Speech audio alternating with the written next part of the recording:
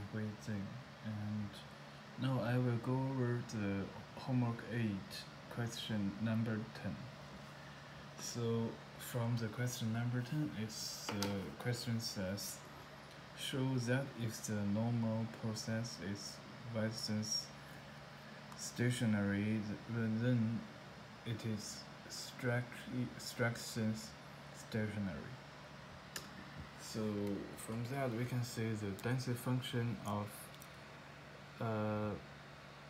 x1, x2, x3, blah blah until to xn, and t1, t2, t3 until to tn, which is equal to the density function of t time shift by epsilon.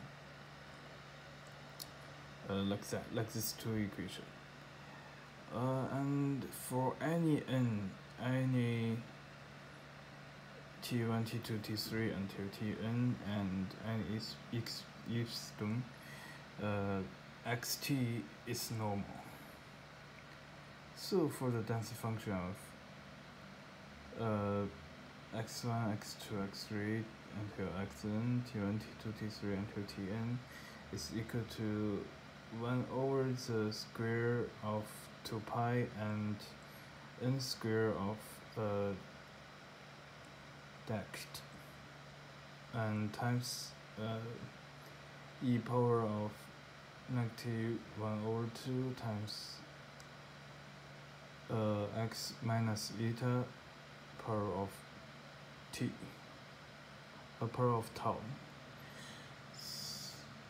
So c power of negative 1 times x minus eta,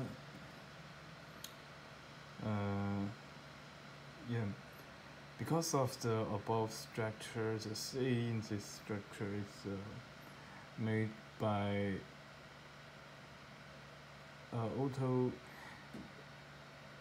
correlation function. So the RT1, T2 is equal to expected value of xt1 times xt2, and c is time difference. So because of that, we can see c equal to expected value of x minus eta times x minus eta of power of t, which one equals to the expected value of x t1 minus expected of xt1 until xtn minus expected of xtn, and times xt1 minus xt1 times xt2 minus expect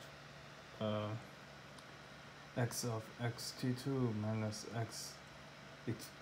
xt2 times x expect value of xt2 until to the n. So which one is equal to rt1 t2 minus eta power of 2 until t1 t3 next is t1 t3 minus eta power of 2 until the rt1 tn minus eta power of n. And in this way, in this line, in the row, it's only change of t2 to tn, and from the columns it's going to change to the first from t1 to tn. And from this equation we can get, which is r0 minus eta power of 2 until rt1 minus t2 minus eta power of 2. And in the row, only the second t changed, and the column, the first t changed. So according to the above equation, which is like C of T1 minus T2, T1 minus T3 until T negative T negative 1 minus Tn minus 1 until minus Tn equal to C of the T1 equal to Tg for I not equal to G and Ig equal to 1, 2, 3, 4 until n. So for the original equation, origin function, the tensor function of the t not shift is equal to tensor function of x1 to 3 until xn, and t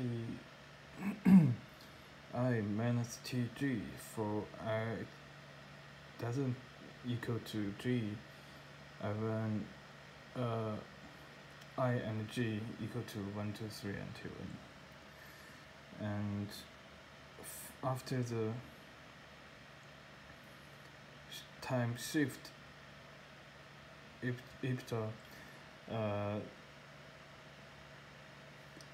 is actually the same function of density of x1, x2 until xn, t1 minus tg for I not equal to g and ig both equal to 1, 2, 3, 4 until n. So actually this one is equal to each other. Until this step, we can see the statement was proved. So this is question number 10.